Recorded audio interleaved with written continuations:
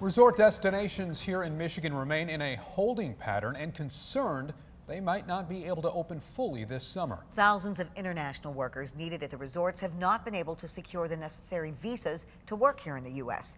The reason, in part, due to a proclamation former President Trump made restricting travel for some non-U.S. residents. 13 on your side, Lakeshore reporter John Mills has more on where most of those international workers spend their summers and why getting them in place this season is so important. During a typical year, more than 30,000 international workers would begin arriving in Michigan in April and May to fill short-term summer positions. This coming warm weather season is going to be a big rebound year. Travel Michigan's Dave Lorenz is confident Michigan destinations will see that big rebound in June, July, and August. But he and other travel industry insiders have one lingering question. Will we be prepared with enough staff to be able to provide the experience that people have come to expect? Lorenz has been on the phone a lot recently with many of the state's large resort employers. Most need help from Washington.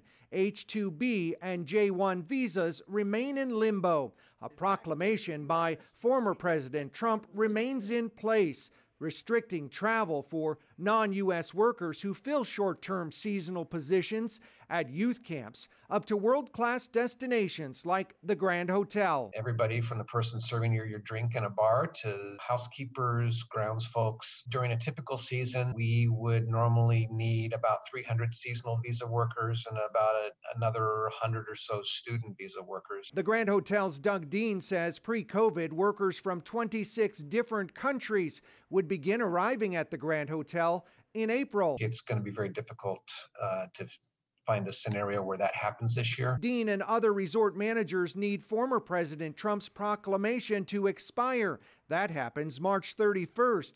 Then hopes are the Biden administration will release more seasonal visas. That's what we're all kind of waiting on, is that next wave of visas to be released. Without international workers, resorts would be forced to scale back operations. Efforts to find additional domestic workers to fill the seasonal positions are only finding limited success.